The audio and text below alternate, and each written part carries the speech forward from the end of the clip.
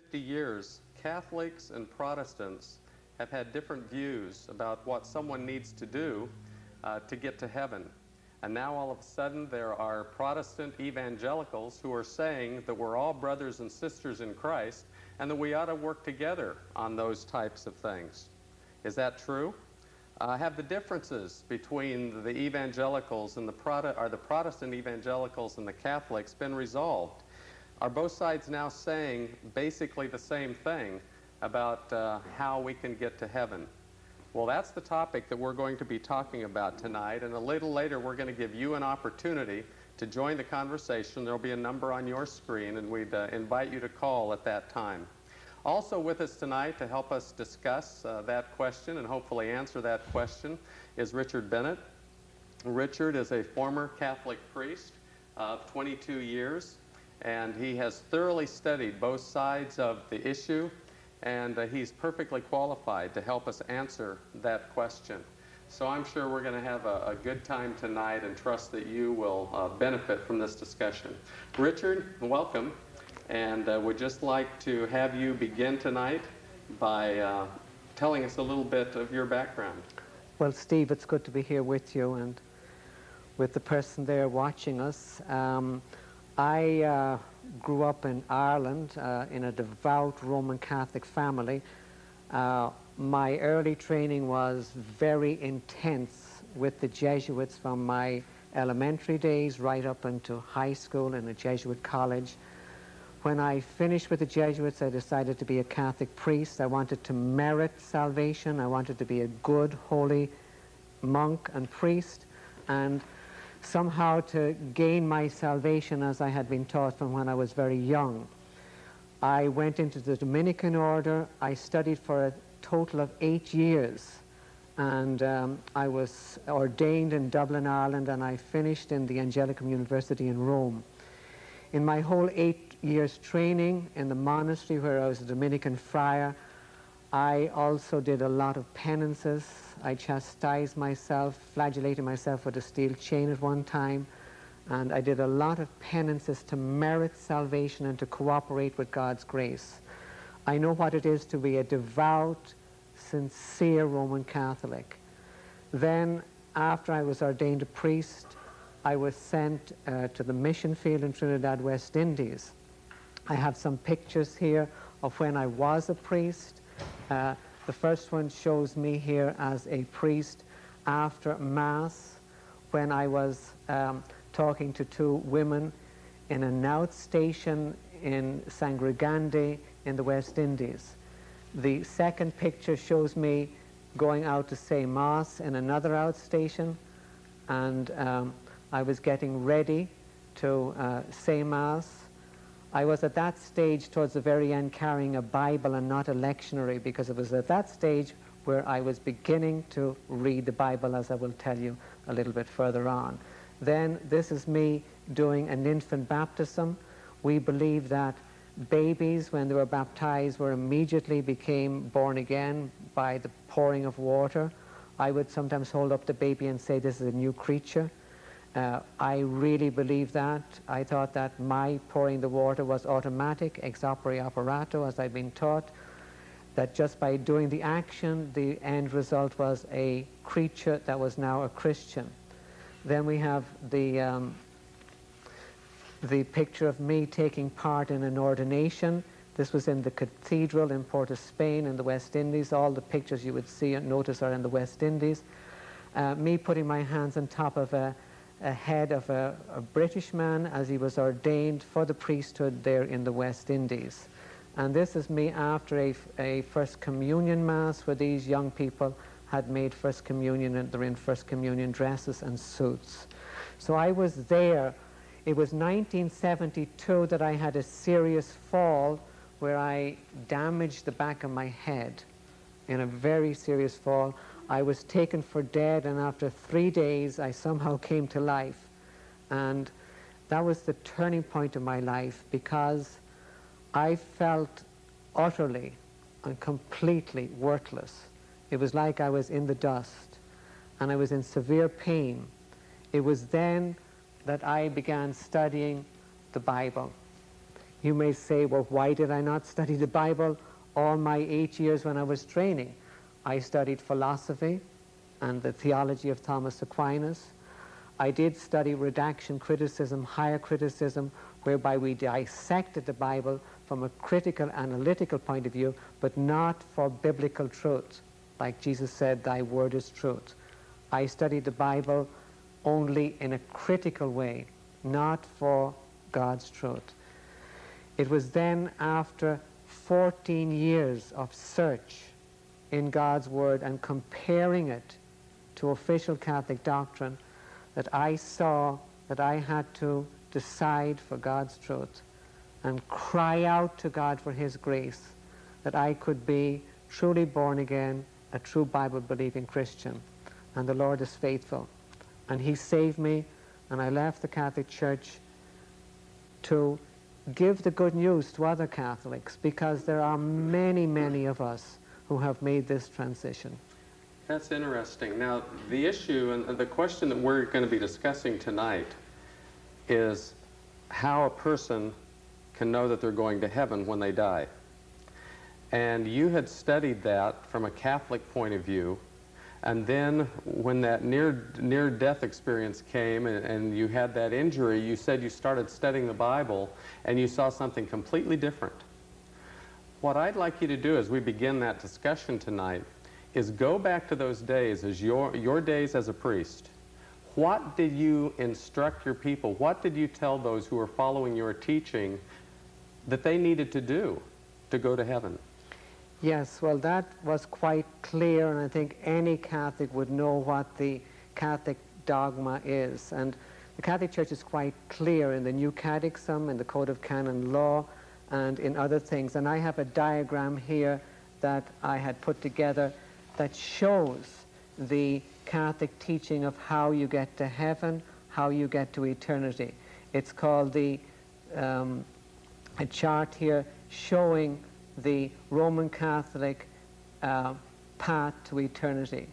We have here on the left-hand side the righteousness that they talk about, which is their own righteousness that is needed. It all begins, you will see, with infant baptism, as we see in the middle of the screen there. You become a child of God when you're baptized, and then somehow you reach righteousness that you're supposed to stay in. But then we have venial sins and going to confession, trying to do good works, and you'll see that there in the middle where it's in red. And then we have, if a person commits mortal sin and they go down to the end line whereby you would go to hell right away if you die in mortal sin. So even though they say you have been made a Christian, if you do one sin that is serious, like missing Mass on Sunday, you go to hell and you're there for all eternity. In the olden days, when I was at school, if we ate meat on Fridays, you would go to hell.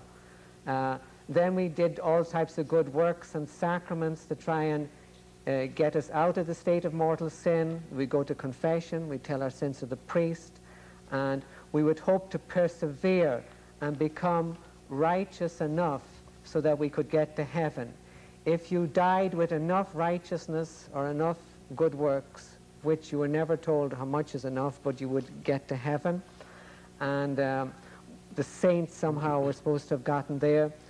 If you died in the, you see this line here where I have death, if you died somewhere in between, you would have to go to purgatory and do more sufferings and offer up more things to avoid hell. You see the fires of hell here at the end.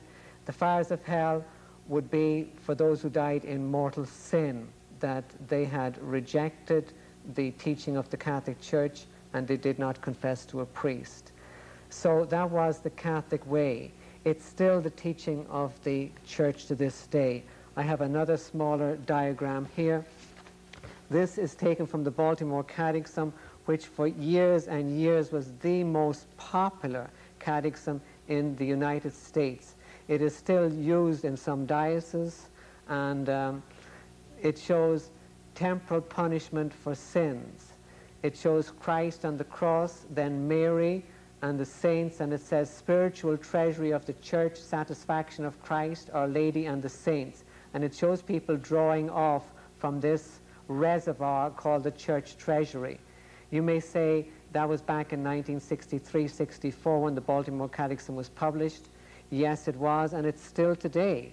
The 1994 Catechism, just published by the present Pope in paragraph 1477, says the same thing, exactly as this picture does, that there's a treasury in which Christ's merits are, Mary's merits, the saints' merits, and your merits.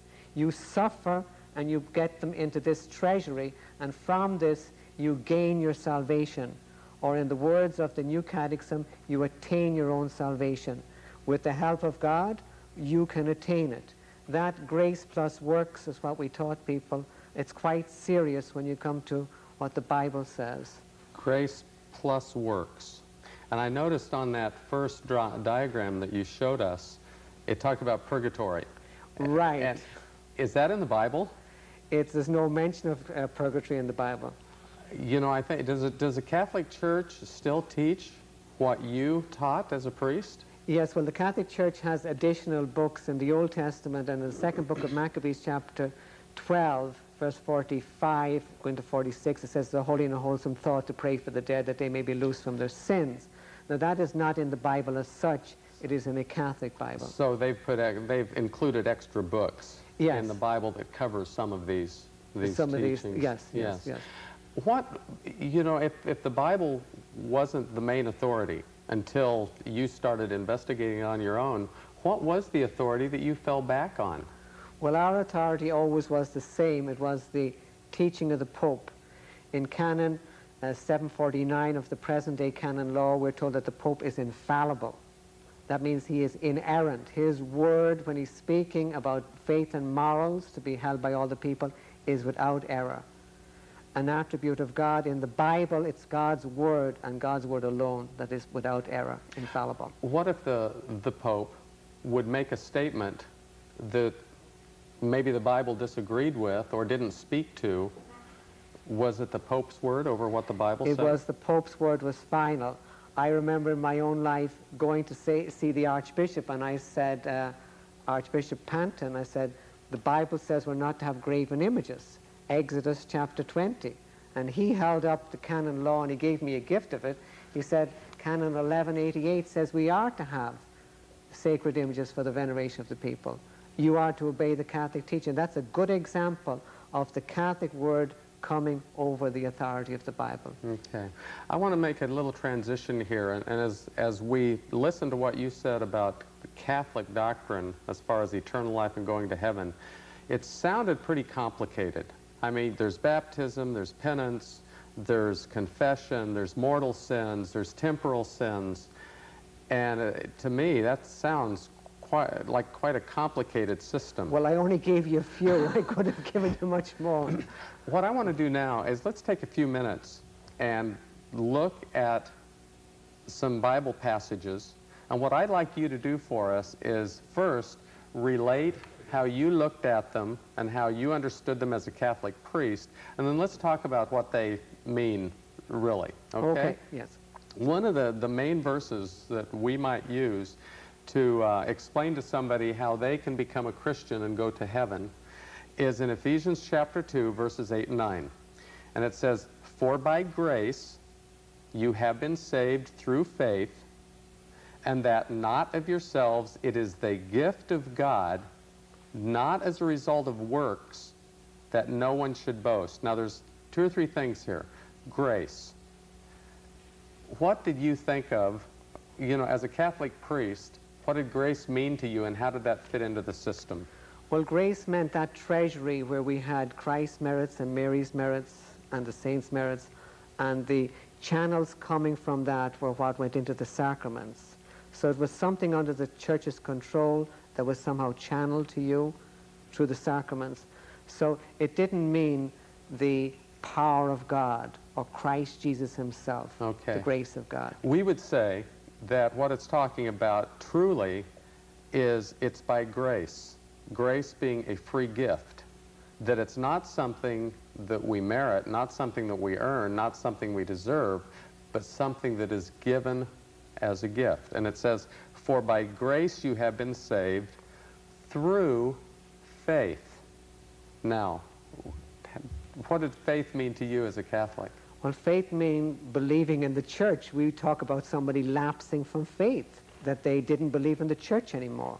We are told that the church has power. We're told that the priests had power. We're told that the bishop has power, and of course the Pope has final power. We believe in the church and its power. Now, we did talk about Christ, but the power comes through the church. So our faith was in the church. Okay. For by grace, through faith, you have been saved. It says, and not of your own. It's the gift of God, not as a result of works, that no one should boast. Now, when I look at those charts, and as I listen to you, it sounds like a lot of work.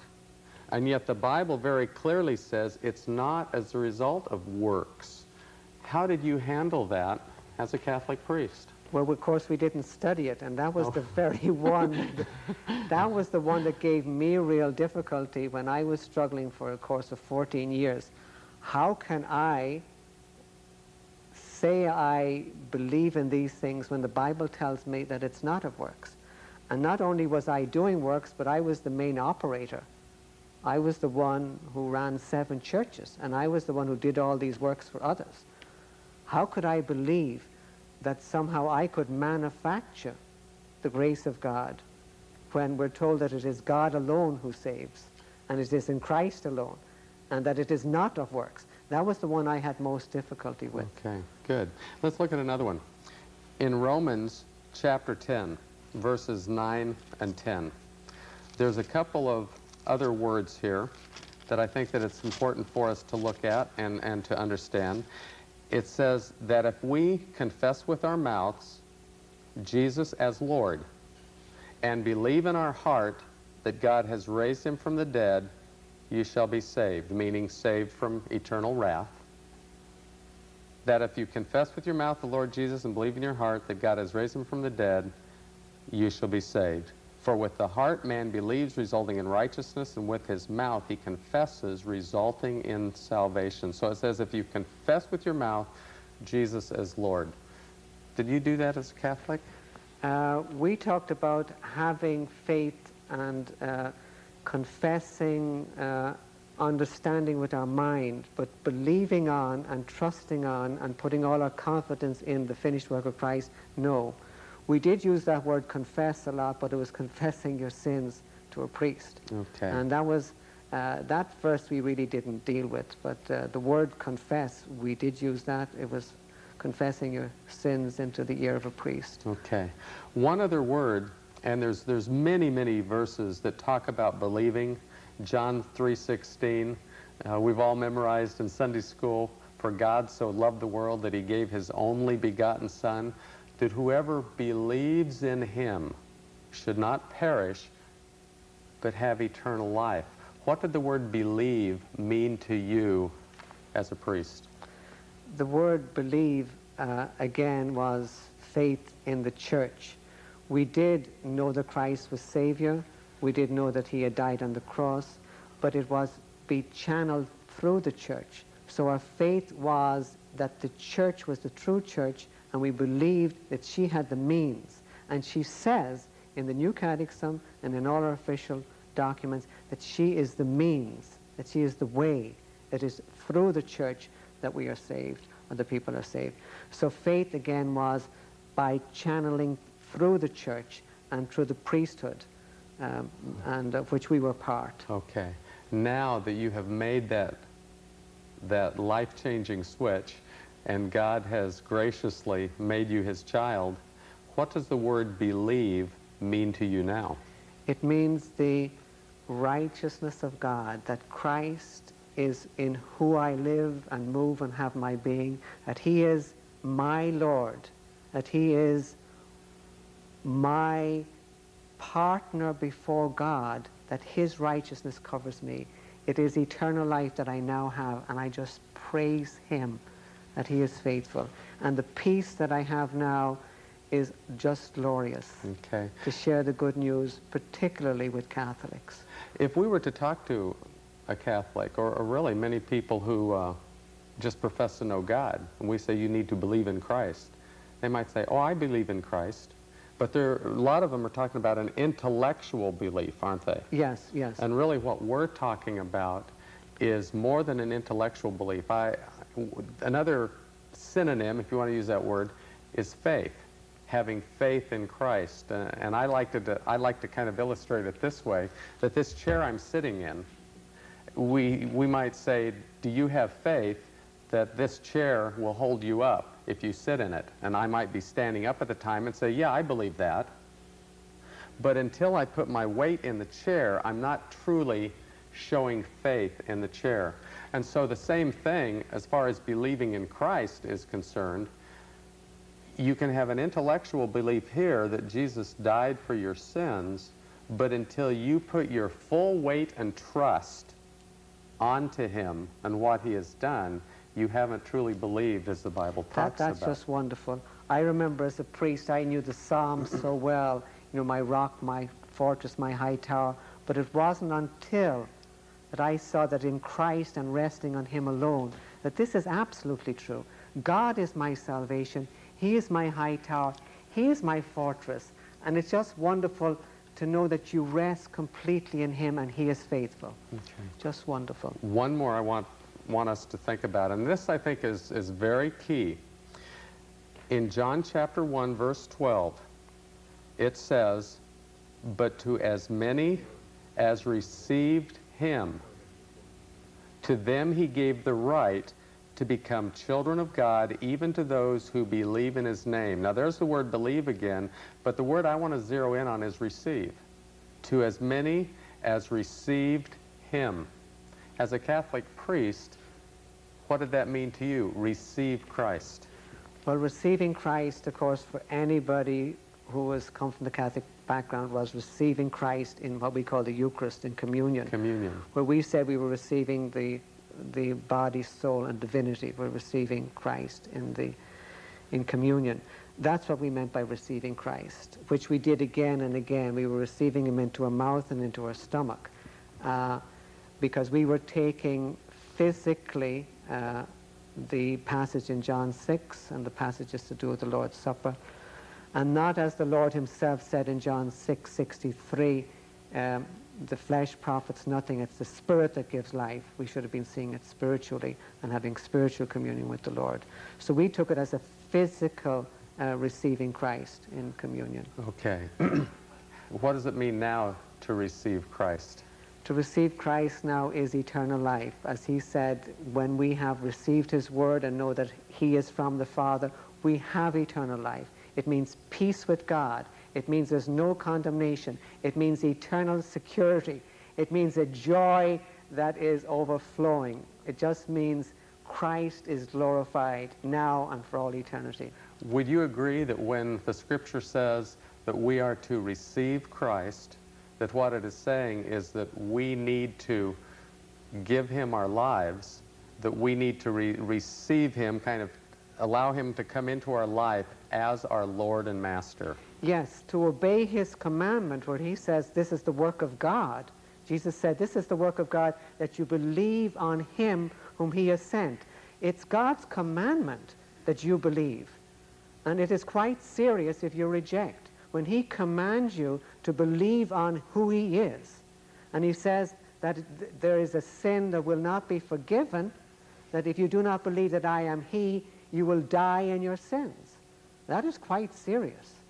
The Lord is quite serious. Believe on. He commands you to do it. Paul the Apostle said, God commands all men everywhere to repent, to give up trusting in works and any system, and just believe on who Christ is.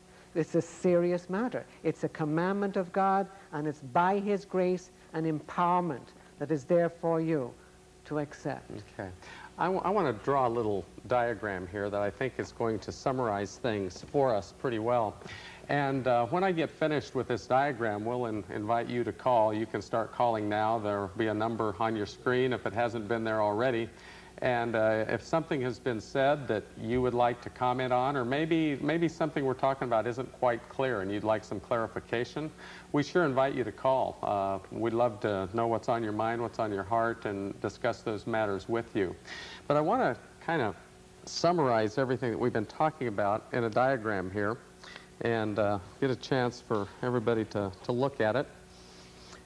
And something, as we talk about how a person can know they're going to heaven, I think there's 3 or 4 things that they need to understand. And we'll begin by just writing the word God and talk about the fact that God is perfect.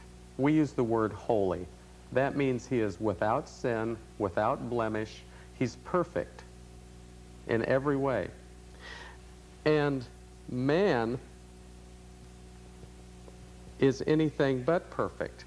Now, some of us are better than others in human eyes, in human terms. But yet, every single one of us are separated from God. Because all of us, the Bible calls it sin. You can call it impurities. You can call it anything that you want, doing things that are evil, just being unkind. Anything like that is enough to separate us from a holy God. It doesn't have to be murder or stealing or adultery. Anything that is less than perfect separates us from God. So then, because of that, the Bible says that we're separated from God. It says the wages of sin, what we earn because of our sin, is death. That's what we deserve because we aren't holy, like God is holy. So it creates this gap, this gulf between God and man. And over the centuries, what happens is that man on his own tries to bridge that gap. And that's really what you were talking about, being a Catholic priest. The system that you were involved in are all the things that you were trying to do to bridge that gap between yourself and a holy God. And what is key here is that no matter what you did, it fell short. There was still a gap.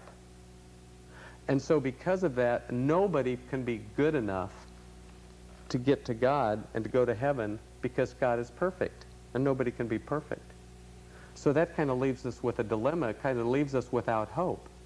But the Bible tells us that God loved us so much that he sent his own son, Jesus, to die on the cross, to pay the penalty for our sin. And in that way, God came down to man.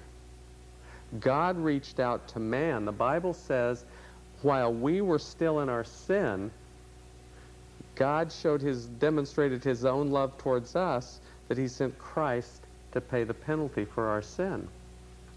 So there's nothing we can do, but God did it for us.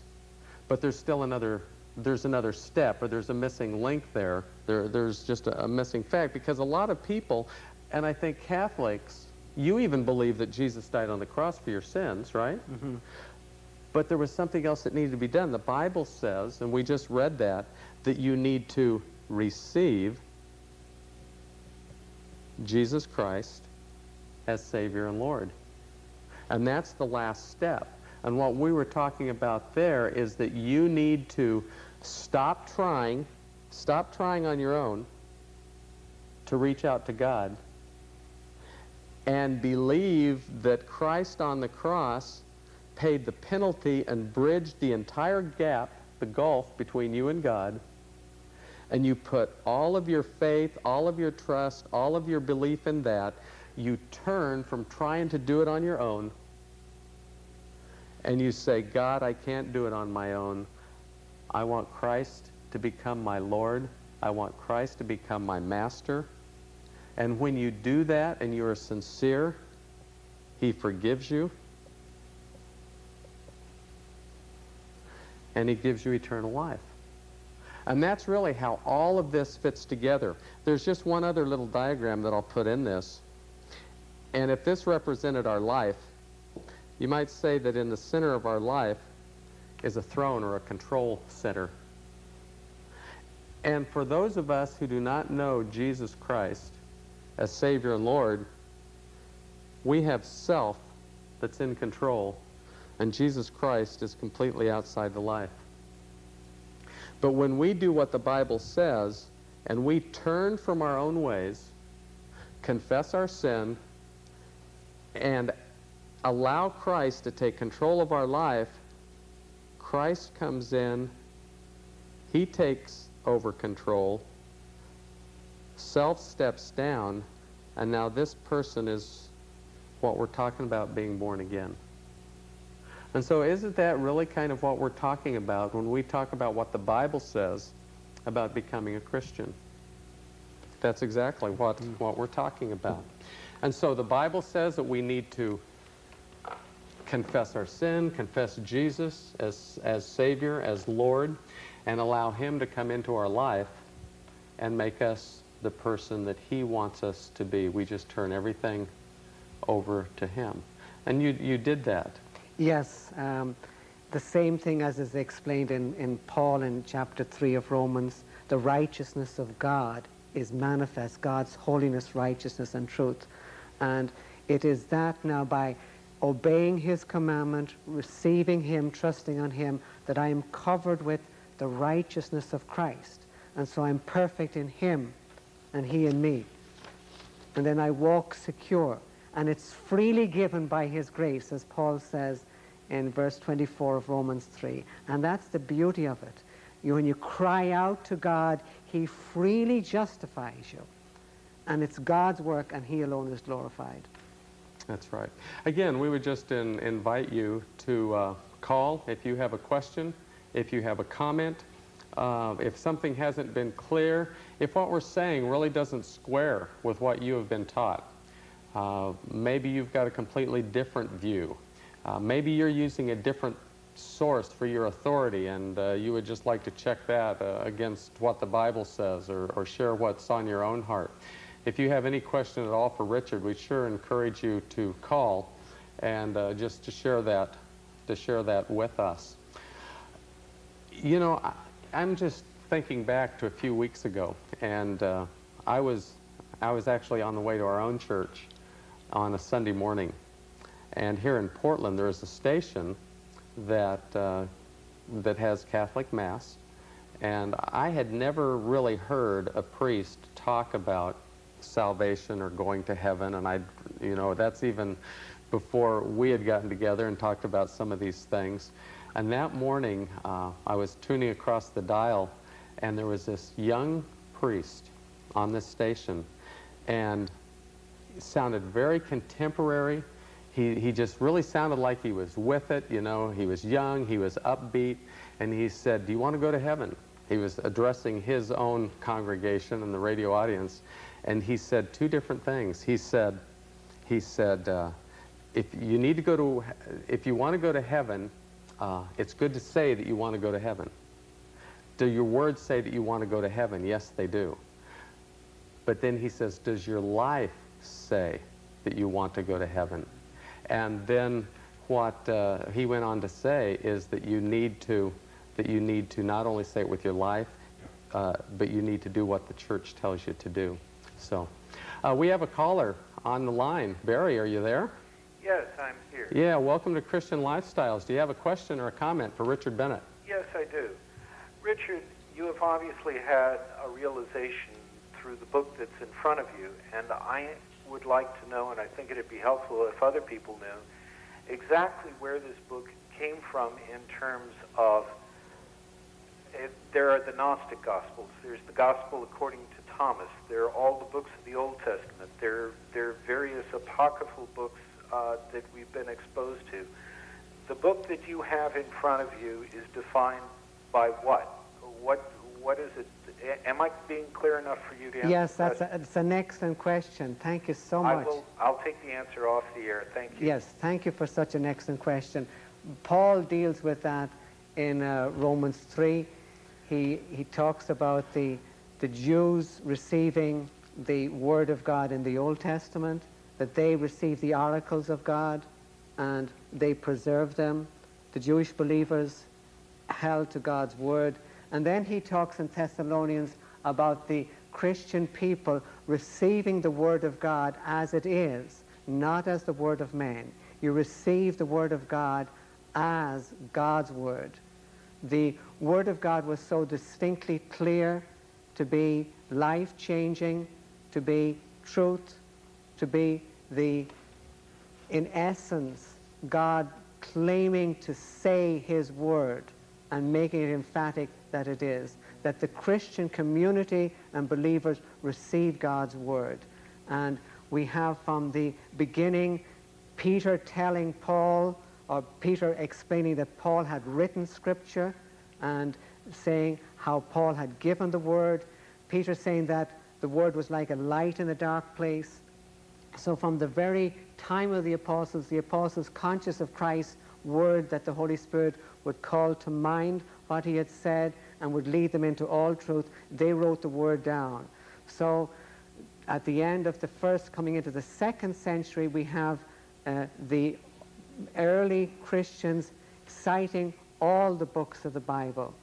And we have God's written Word. So the Christians received God's Word, and the Jews before that, the believers in the Old Testament, received the Word. And so we have.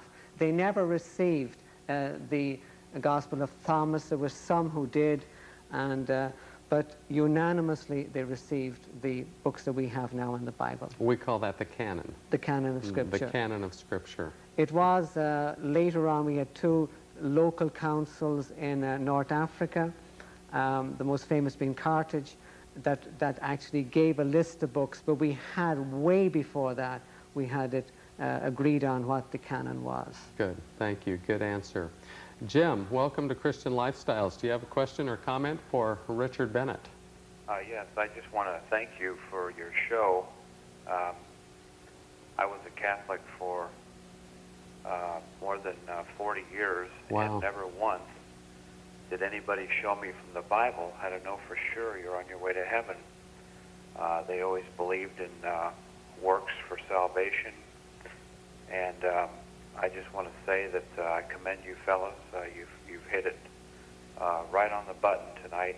And January 5th, my mother passed away, and I did everything I could to witness to her and to bring her to the Lord. I'm a Baptist now, and I tried to show her Christ. She wasn't interested, and I preached her funeral January 7th of this year, and that's the toughest funeral I've ever preached in my life. I preach at the Rescue Mission, the Portland Rescue Mission. I don't know if you fellows know where that's at. Yes, yes. We preach there every third Monday of the month, and it was tougher preaching to that crowd than it was my own mother's funeral. Yeah. And I thank you both so much that you've put this on the air. I just hope that you would use this demonstration over and over and over again to show that there's the Catholic organization is the largest Catholic organization out there today. And I think you gentlemen have really touched on some real basic but hard issues tonight. And I'd like to ask you just one question, if you don't mind. Sure. What Bible do you read out of? You first. Yeah. I first of all, I empathize with you, and I pray that the compassion that you speak about there, to your own mother, I pray that all of us former Catholics would have that length and breadth and height and depth of Christ Jesus' compassion that I can hear in your voice and I can sense in what you said. And so I really thank God for what you have said and the way you have said it.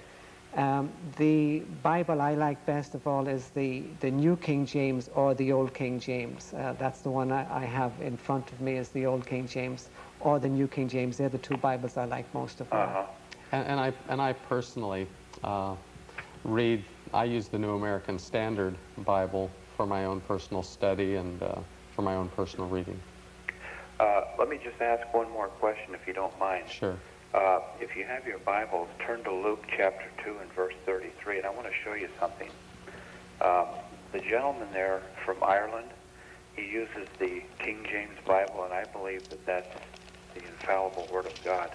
Let me just give you an example here. In Luke chapter 2, verse 33, the Bible says, "And his father and mother were amazed at the things which were being said about him." Jesus was born of a virgin, but yet in Luke chapter 2 and verse 33, the Bible says, "And his father and mother." So now we must take that Bible, because it's wrong, and do something with that. And like the gentleman from Ireland said, he used the old King James. We believe that that's the Word of God. If you look at the New American Standard, and I'm not throwing stones, we would have to throw that Bible out. And we go down the list here of the different Bibles, and it says that his father and mother, well, Jesus was born of a virgin, conceived by the Holy Spirit.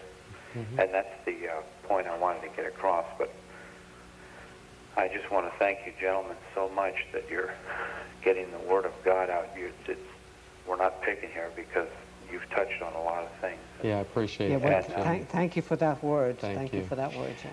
You know, let me just mention Jim's question there, and we could do a whole show on just the texts that were used to interpret the Scripture, and that's really what we're talking about here, is different manuscripts that were used to translate God's Word, and boy, that's a very, very deep, complicated issue. It might be better just to stick to salvation. Yeah, and that, you know, there are slight variances, but really at the heart of it all is that Jesus is Savior and Lord, and that the only way that a person can know eternal life is by giving their life to Jesus Christ.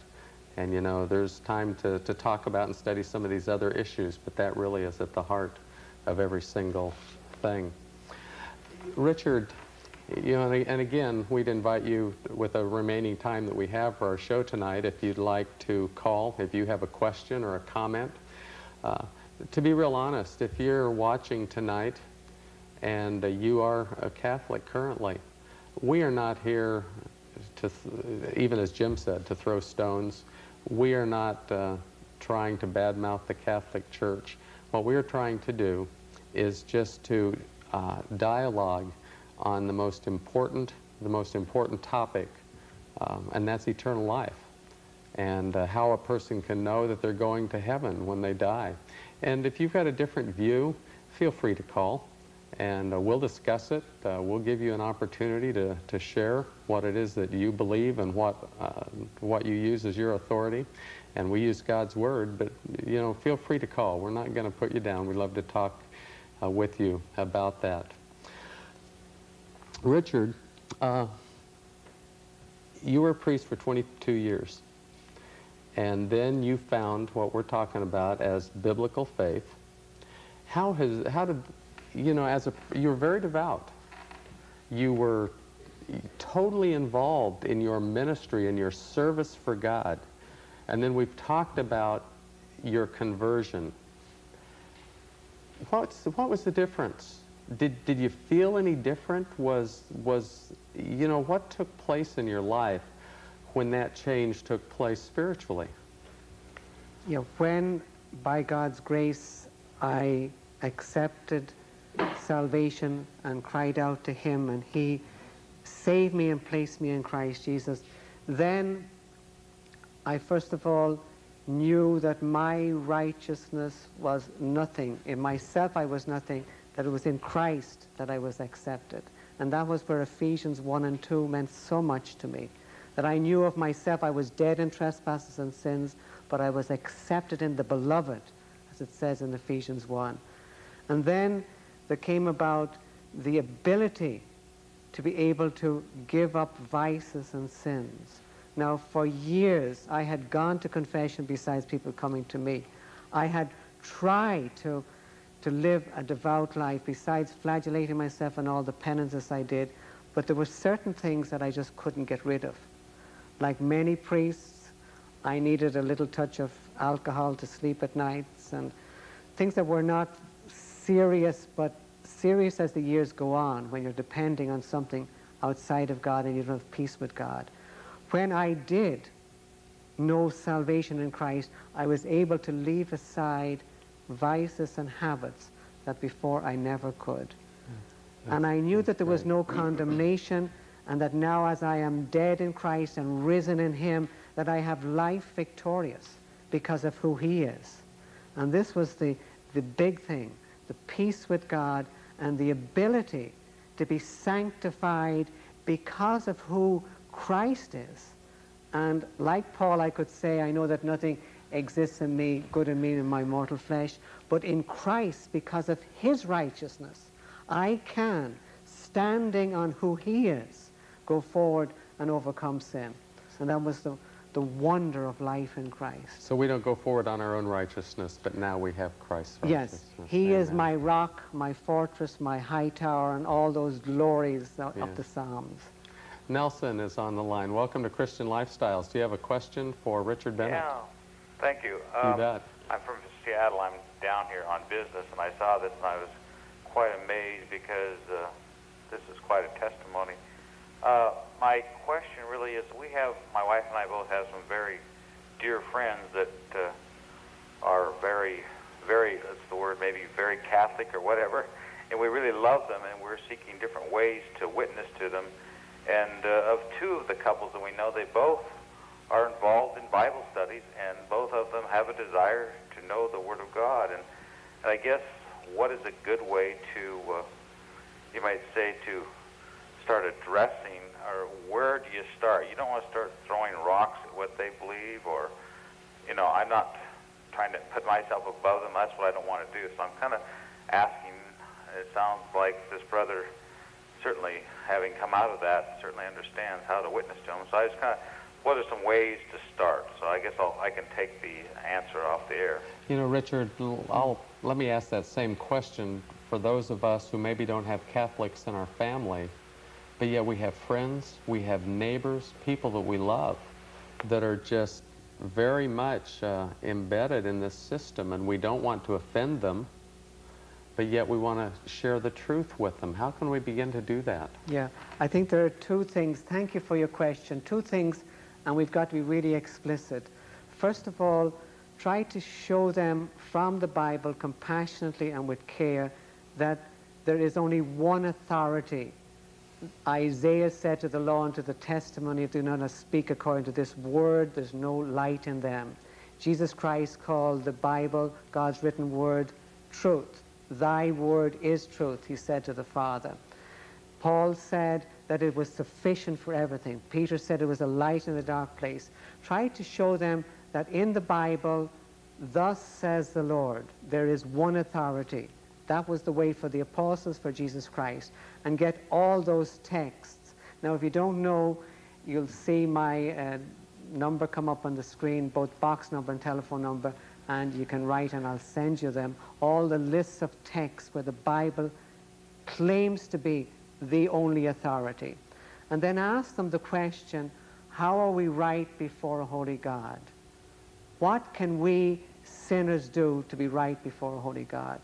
And see how they reply. And then give them what it says in Ephesians, Romans 3, Titus 3:5, and on and on.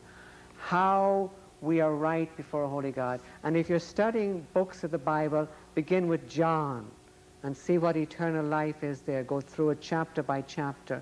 And then maybe Ephesians, how we are made acceptable in God. And then maybe Romans. Study word for word. God's word is powerful, and it does not come back to him void. It obtains what he sends it to do. I think that is the answer. Yeah, I would just encourage any of you who are out there that if you have any questions like this, if you would like any type of information, any types of suggestions, Richard has a whole house full of different resources that he can send to you that will help you. And periodically, we've been showing the address and the phone number on the screen. Please feel free to write that down and contact him. Kathy, welcome to Christian Lifestyles. Ooh, sounds like, are you there, Kathy? Oh, sounds like Kathy left us. So I was saying again, go ahead and feel free to write Richard.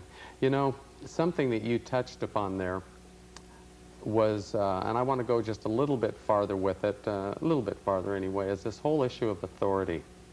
Because that's really, we touched on it just very briefly earlier in the program, that when you were going through school, first of all, you didn't study the Bible, and you were taught that the Pope was the final authority. Is that what you were taught?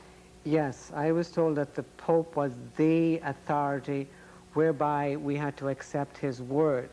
In 1870, we had the first council of the Vatican, First Vatican Council, and it was decreed that the Pope was infallible when he spoke from the chair ex cathedra, and that his sayings hold the final authority for all Catholics. And that was decreed. It's amazing that the same Catholic Church in 1334, another Pope called John the 22nd, in another decree called Quia Corundum, declared that anyone who taught infallibility was teaching a doctrine of demons. But I think you have another call there, Steve. Yes, we sure do. Kathy, are you back with us? I'm here. Yeah, welcome to Christian Lifestyles. Do you have a question or a comment? I have a comment as a Catholic. Great, thank you for calling. You say you don't want to throw stones, but you're throwing them.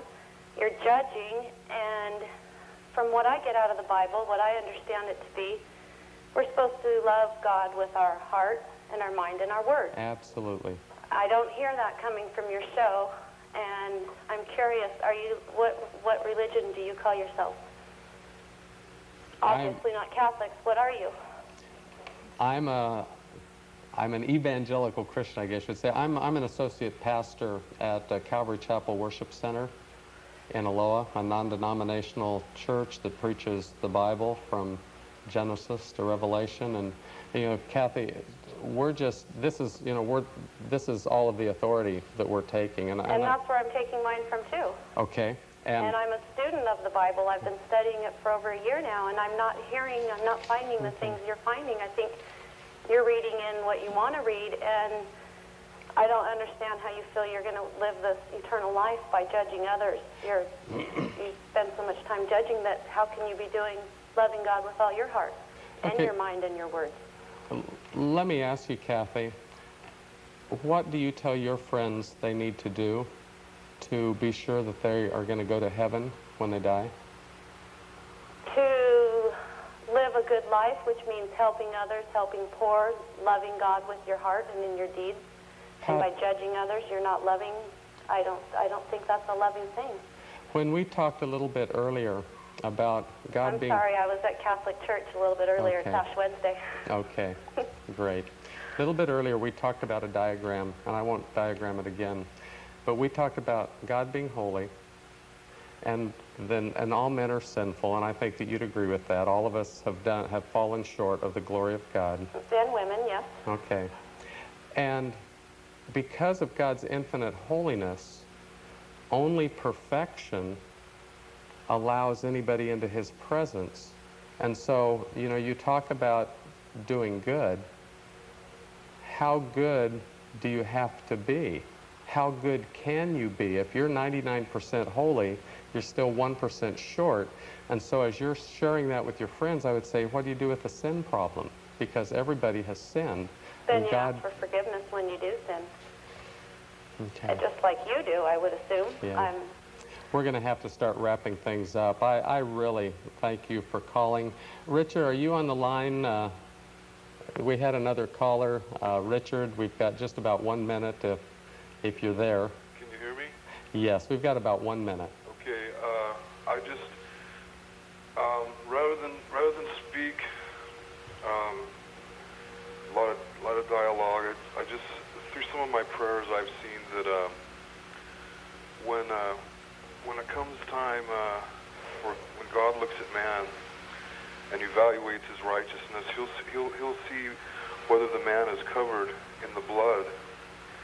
And there's nothing a man can do. Good works, you can cover the world with good works, and if you're not talking about the blood, it won't do any good. Just like when the Jews were in bondage and the angel of death came, he didn't pass over the kings or the taskmasters or the the strongest or the richest. It was the homes whose blood, who had the lamb's blood, and this is a deep spiritual thing, and people should ponder this, and not because I say it, but because the book you're holding and the book he's holding, I know they both say that. And to Kathy, I love you, Kathy. I appreciate that. Yeah. Could I say something on that? Yeah, and then I want to read a scripture and we'll close. Yeah. Richard, that was just a wonderful word, and I'm happy you addressed Kathy too. We do love with the love of Christ, and I had said that earlier on to Jim. We want to have compassion. It is compassion to tell the truth. It is compassion to say what Christ Jesus said. It is compassion to want to hold up the message of Christ Jesus, that we're saved by grace. And so, Kathy, it is important to speak the truth in love, and that's what we're doing tonight. And it's only God's grace, and it's only what that final Richard said there. It's only the blood of Christ that covers us. Cry out to him, and he will show you. And you will know that it's his doing, and that alone. And to him be the glory. As we close, 1 John chapter 5, verses 11 through 13 say this: "And the witness is this, that God has given us eternal life, and this life is in his Son. He who has the Son has life. He who does not have the Son of God does not have life.